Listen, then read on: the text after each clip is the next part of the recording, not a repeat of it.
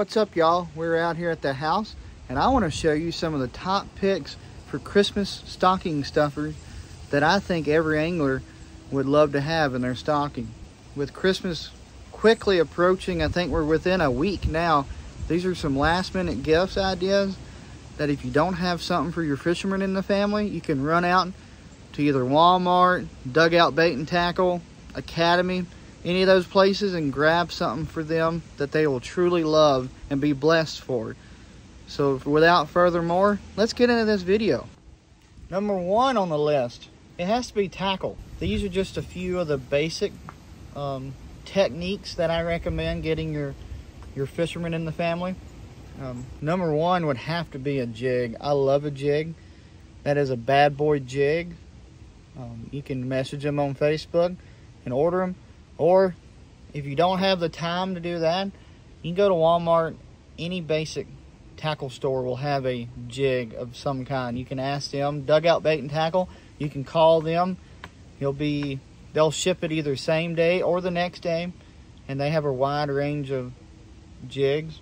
Another tackle that I suggest, everybody loves a chatterbait.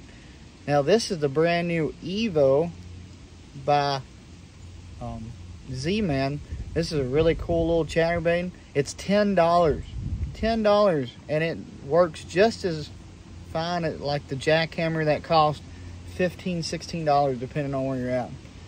And then one of the big money makers for me this year has been Touring Outdoors. I'm wearing their hat. They're a big supporter of mine, and I'd recommend the Striker 6.0, the Striker 4.0, or the Timber Crawl. And I don't have any with me. I sadly ran out, but the Thresher series swim baits, I love those. So that'll be something if you want to get your loved one, your fishermen in the family, some tackle. This would be what I would recommend. I don't know a single fisherman, particularly a bass fisherman, that does not throw some type of this. So this would be a good cheap way to fill up a stocking, and it's a good last minute product because you can run out to any store and get what you need. Number two on the list has to be the line. You can have the most expensive rod and reel setup in the world, but if you don't have quality line, you're not getting that fish in the boat. I am such a believer in Seaguar. They've been a supporter of mine for this year, and I used them for, gosh, ever since I started fishing, really. And I've always trusted Seaguar to not break when I need it. They have a Braze X, which is really good for your bottom contact stuff. That's what I use a lot on my jigs. And jigs, shaky heads. This is 12 pound. They have a wide range. Then they have Tatsu, which I don't have a small thing of, I only have the big one, but this can get a little expensive, but it's really good line. Then they have Invisex. This is my favorite line ever. It's virtually invisible in the water. It holds up really well. Actually, I was catching the sheephead off of Invisex around those bridge pilings in the last few videos with 20 pound Invisex, and I never had any issue. And then on all my spinning reels, which you saw me catching them, I have 15 pound Smackdown, and then I use 30 pound Smackdown on some of my bait casting application like jig fishing, and I'll run a 20 or 17 pound leader. If you're wanting to get your husband or your fishing friends something that they would actually use, fishing line is a great way to get them something that can really ultimately depend on if they're winning or not. If you have bad line, you're not winning a tournament. So check out Seaguar. You can get that at Dugout Bait and Tackle too. Number three is just having a good pair of pliers or scissors makes a big difference. You can get them pretty cheap These are Bass Pro Shop. I need to get some new pairs. They're kind of locking up. But hopefully I'll get these in my stocking from somebody this year. Having scissors, needle nose pliers, split ring pliers, that makes a big, it helps a lot whenever you're trying to change treble hooks, cutting line, retying. I love these scissors. That's what I would recommend. They're cheap and it's an easy gift that you can run to any store really and get a pair of scissors, nail clippers, get some pliers. Make sure they're, I would look for kind of like stainless steel where it won't rust or anything. It's number 3 on my holiday stocking stuffer guide. Number 4, I'd highly recommend getting a power bank of some kind. I actually run my GoPro off of this. It's got a couple of USB ports. It's a tough tested brand. I actually bought it at Bucky's, and it's a nice, got 2 USB ports, a USB-C and a iPhone USB, can't remember exactly what it is. Micro in is what it says. Kayak tournament, we have to upload fish using our phones, and if you're out there all day, definitely in low, if you don't have cell service, your phone is just sitting there looking and looking, so you'll die. You'll drain the battery pretty quickly. And I've had some instances where I've gotten low on power and I needed to plug my phone up to submit a fish. So having one of these really takes the nervousness out of it, and you'll know that you can upload fish. And also I'll run my GoPro off it. I like it because it's lighter. I don't have a big thing. And that would be number 4. It's real easy to stuff in a stocking. Number 5 on the list. We're going right on down the list. You know, I don't know a single fisherman that does not have a collection of hats in their truck. If you see me, I'll have at least 5 or 6 hats in my truck. So number 5 on the list is a hat. You get your different kinds of hats. Every outdoor industry sells hats. A few of my recommendations is this Fish It Small. He's a really cool guy out of North Carolina. He actually makes apparel for the kayak fishermen. It's a really cool. He's 18 years old and he's running his own business. And so go check him out. It's really cool. He has a whole line of apparel. So on that note, number 5 could be hats, could be apparel. AFCO makes some good hoodies. I love this AFCO Reaper. So these can fit in your stocking pretty easy. Now if you get into shirts and all that, it might get a little big. But I'd highly recommend getting your fisherman just some kind of apparel. He loves repping his company's Dugout Bait and Tackle. On the Water Innovation, you can run out and get some just Strike King stuff, or you can go to Walmart, you can go to any place and get a hat or shirts really easy. So that's my number 5 recommendation for a stocking stuffer. Number 6 on the list, I highly recommend getting some cam straps. This is the Yakattack cam strap. You never know when you need a good ratchet strap or cam strap when you're out fishing.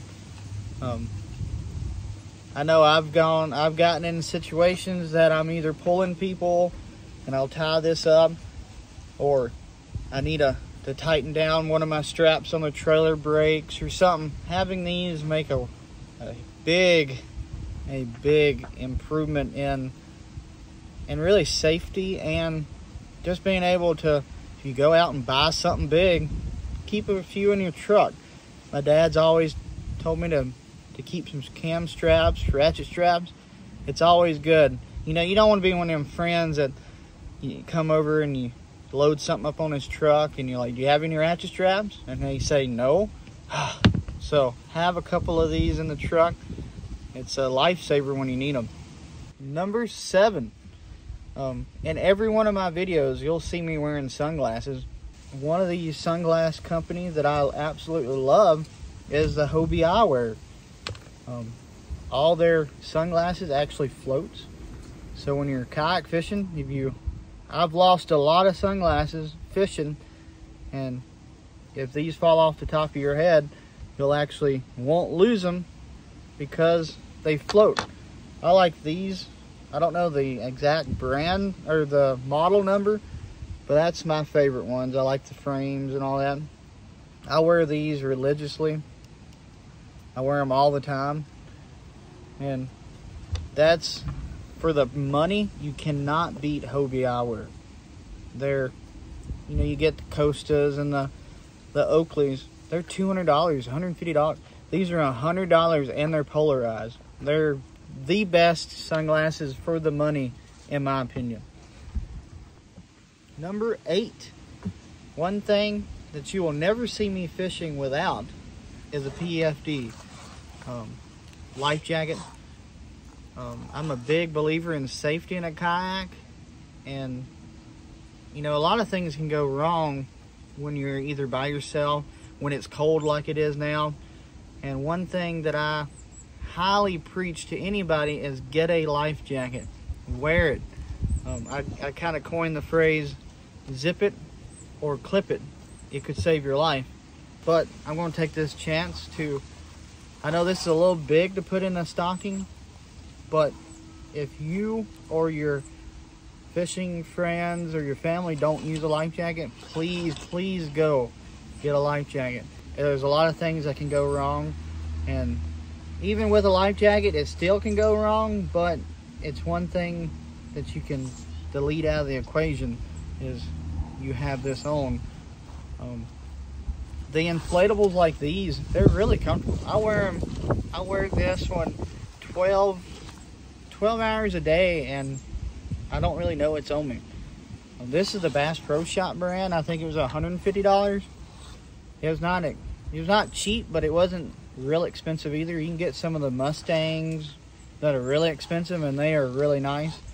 But just get you a quality PFD.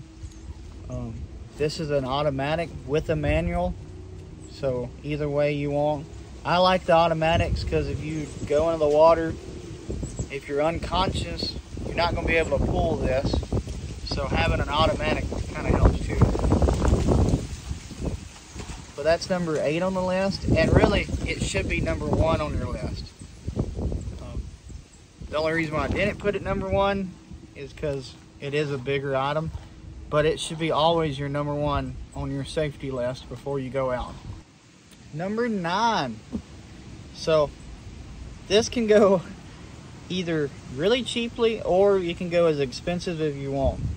But I'd recommend, if I could keep it in my hand, you can get your fishing friend or loved one a nice reel. I would recommend trying to stay between that 100 to 150 range if you can. This is a Curado K, which I've actually used it so much you can't see the name on it anymore. But this is a Shimano Curado.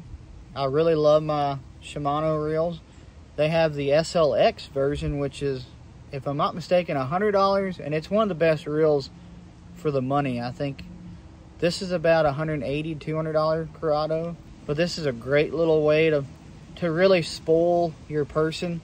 And I'd recommend, if you don't know anything about fishing or buying reels, to talk to friends at Dugout Bait and Tackle or your tackle shop nearby, and they can point you in the right direction. So if you're buying something for your loved one or your fishing family, I'd recommend getting a 7-to-1 SLX Shimano. That's what I'd recommend. And here we are, number 10. Last but not least, it's not really a stocking stuffer. You can try to put in a stocking, but I could not make a Christmas wish list video without adding a rod. This is a Cashion Icon jig and worm rod. This is probably one of my favorite series. It's a 7'3" medium heavy. They actually just came back out with the Elite, which is my all-time favorite rod. So if anybody's wanting to get me a Christmas gift, you know what I want. But anyway, Any kind of rod is good. I'd stick to with like a medium heavy 7 if you're buying for somebody that you don't really know what you're buying. But you can go to any tackle shop and ask for them to give you a 7-foot medium heavy rod and you can pick between your price points. This is like the real. It can range from $50 and it can go all the way to $500, $1,000. That's my number 10 pick, and I think they would really love it. And that's about it. Thanks for watching. I hope I can help some people. If you have any questions, feel free to leave a comment in the below. I'd love to answer anybody's questions and give you some more ideas. This is just a fun little video that I thought about doing. I wasn't able to go to Dale Hollow, sadly, but I think this is going to be a fun little video to give y'all some ideas on what you can do and what you can go and buy. You should be able to go to about any store and get anything I showed you. Being that it's so close to the holidays, I don't know about shipping times, but Dugout has always been very good at shipping, and they usually do a next day, either that day or next day delivery. And I've always been able to get my packages within 2 or 3 days. Now with the holiday rush, I'm not sure about that. You can call up there to Marietta, to Dugout Bait and Tackle in Marietta, and see what they can do. Other than me just blabbing around, thanks for watching, and be on the lookout for some awesome new episodes coming up. And with that, I hope everybody has a Merry Christmas from my family to yours. Thanks for watching. Like, comment, and subscribe below.